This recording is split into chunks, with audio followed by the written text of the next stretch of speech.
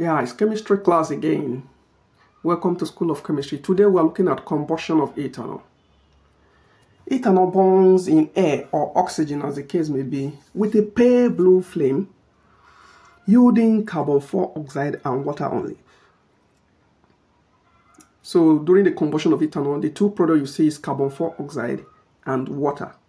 So you see ethanol on the left reacting with oxygen to form water and carbon dioxide. That is ethanol, oxygen, the product, water, and carbon dioxide.